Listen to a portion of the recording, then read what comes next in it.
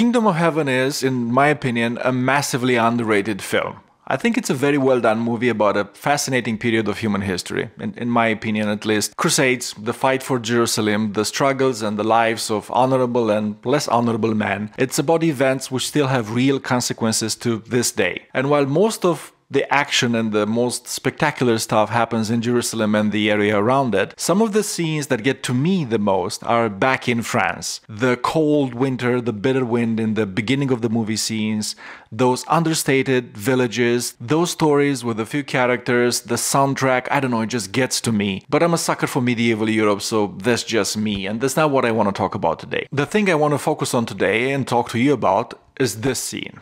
King Baldwin IV of Jerusalem, also known as the Leper King, is welcoming Balian, the new Baron of Ibelin, recently arrived from Europe, with this piece of advice. A king may move a man. A father may claim a son. That man can also move himself. And only then does that man truly begin his own game. Remember that howsoever you are played, or by whom, your soul is in your keeping alone. Even though those who presume to play you be kings or men of power, when you stand before God, you cannot say, "But I was told by others to do thus," or that virtue was not convenient at the time.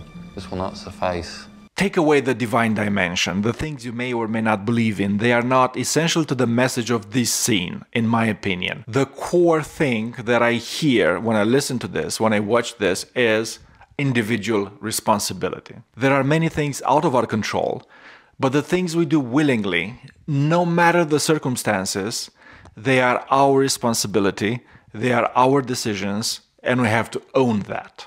I recognize the wisdom of this advice everywhere. At the job, helping and supporting the people we care about, standing up for the things we believe in, when, how, at what cost. And a lot of the times, when it's decision-making time, there's a lot of people around us pushing us one way or the other, encouraging us to do this, to do that, giving us advice, telling us that this is the best thing to do or that is the best thing to do. And it is very easy in all this noise to lose sight of the fact that this is our decision.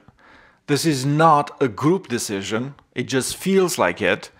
It's our decision. It's my decision. It's your decision. It's his or her decision.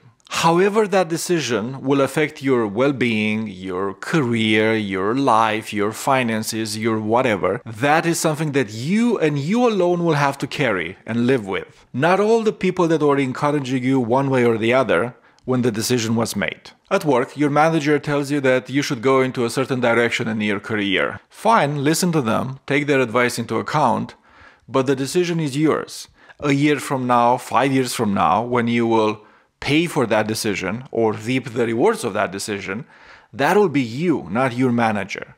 And you cannot say, but I did this because my manager told me that's a good idea, because nobody cares. It doesn't matter. It's your decision and you're going to live with it. Even when I do things together with dear friends, people that I love and respect and admire, I still have to remember not to let myself get carried away by the enthusiasm of the moment. Whenever, in the exuberance of things, we feel like committing to something just because everyone is hyped for it, we still have to remember that the decision is ours. In as much as what we commit to do, in as much as what our part of it is, it's our decision. It's not a group decision.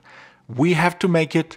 We have to live with it. I see a lot of people who do not think like this, who think that a lot of decisions are group decisions, and who make all kinds of decisions for reasons such as they didn't want to upset this guy, or they wanted to be nice, or they wanted to be polite, quote unquote, or they just went along with whatever other people are doing. And later on, when they don't like that decision anymore, they complain and they blame other people because they made me do this. And most of the times, nobody made them do that. Because if actually somebody forces you, if you really have no choice, I get it, that's a different situation. But most of these situations are not about that. A lot of the times, people actually had a choice, had an option, a reasonable option, and they didn't make it because they didn't own their decision. They didn't feel, they didn't think like it was their decision, and they didn't take accountability for it. And most of the times this idea of, oh, I couldn't say no, or I couldn't say yes, or I couldn't do this, or I couldn't do that because I didn't want to upset X or disappoint Y or whatever, this is just an excuse. It's an excuse. The real reason is that you're not ready to understand what you really want and go for it. So you're using this excuse of, oh, I'm just a nice guy, I don't want to ruffle any feathers, to just go along with whatever other people are doing. You're outsourcing your individual responsibility to external factors. And I'm not judging. Life is difficult, people are different, it's just, I don't think it usually ends well. If you end up getting on the wrong bus and it's taking you in the wrong direction, not where you want to be, there's only so much that you can fake that you can pretend like that's what you really want before you can't do it anymore. And then it's regret and resentment and pain.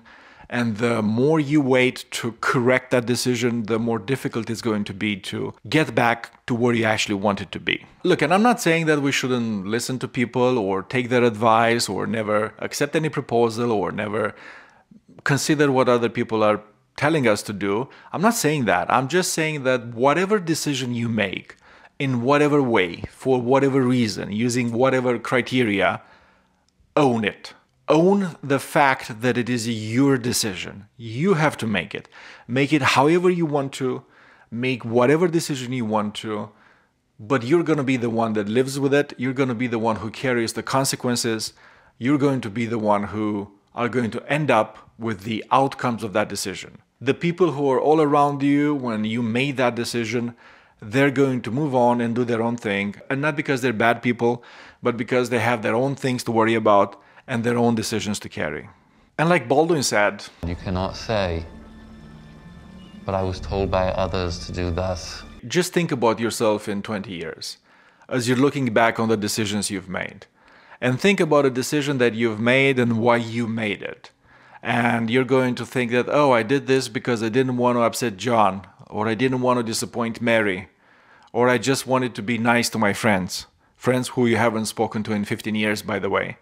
Is that going to be reason enough to make that decision, to live with that decision, to be comfortable with that decision? I don't know. That's something only you can say for yourself.